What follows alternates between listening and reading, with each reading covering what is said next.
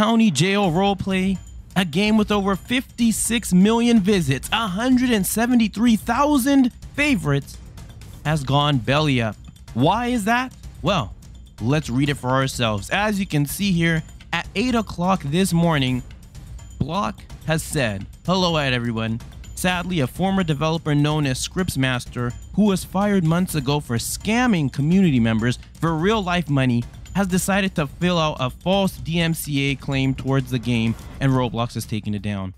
The person who filled the DMCA is claiming the whole game as their own, which couldn't be further from the truth. The game was created as a side hobby for myself back in 2021, and since then I've been developing it alone with the help of a few collaborators. The former developer came in the picture in December 2022 and helped to add a few features to the game, but at no point did he contribute more than 5% of the entire game. So, can I fight this DMCA claim?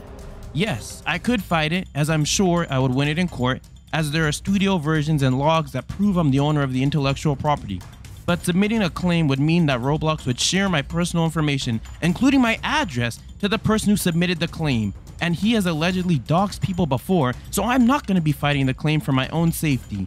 Instead, I have decided to contact Roblox support. But honestly, I never had faith in Roblox, and I don't think Roblox support is going to do anything to help.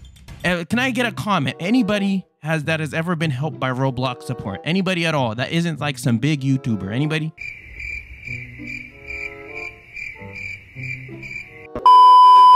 But here you go. This was supposed to be a hobby, something that I enjoyed, but now it has become more of a side job that I do not enjoy, and it's not worth the amount of drama it generates. I'm quitting.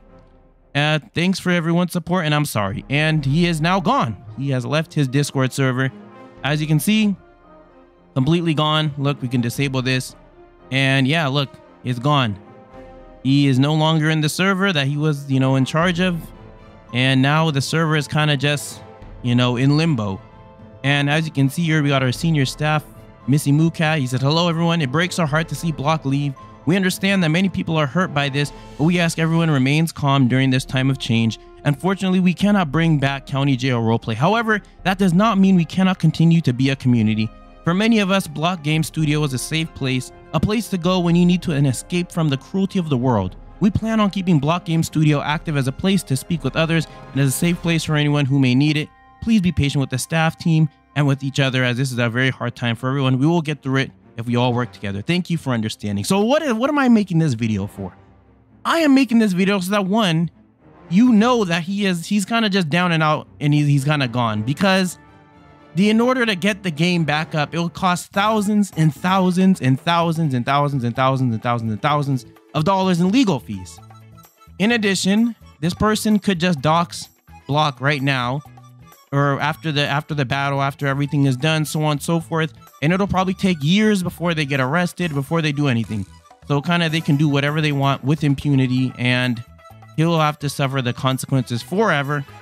Meanwhile, it'll just the legal system is too slow, basically. And how Roblox support is right now, it's not going to be helping him, so he's kind of just done. This was the final straw that broke the camel's back. He was even going to go, if we check the update log, he was going on, a hibernation for another 2 months. Well, that was, another 2 months before updating this. He was on a break. He worked very hard on the game, and he was kind of just taking a break. But then in the middle of the break, he gets just a claim like this. And the game did not really have any game passes. It didn't have anything else like that. You couldn't buy anything. There was there's no financial anything. He wasn't really making money from the game unless you decided to go to the group and donate money yourself, right, from one of these donations or something else like that, some other type of donation. There was no money. He was not in this for the profit. Like he said, he's one of the true few developers that can really say, I was really in here for, as a side project, for, for having some fun. There were no microtransactions, so on and so forth, nothing. He was in here for pure fun, and somebody took advantage of that and just took it over. He just, bye, nope. Too bad, so sad, because he's angry about getting caught being a scammer. Now he just threw the entire game under the bus. Hopefully there'll be a bigger YouTuber who has connections at Roblox, bigger than me, who can hopefully get this resolved. I'm really hoping, because this was an absolutely great game. Luckily, Police Raid Simulator as of now is still up. We'll see if it stays up, so on and so forth. But stay tuned, guys, and look out for more videos talking about this, because hopefully we can get Block back his game.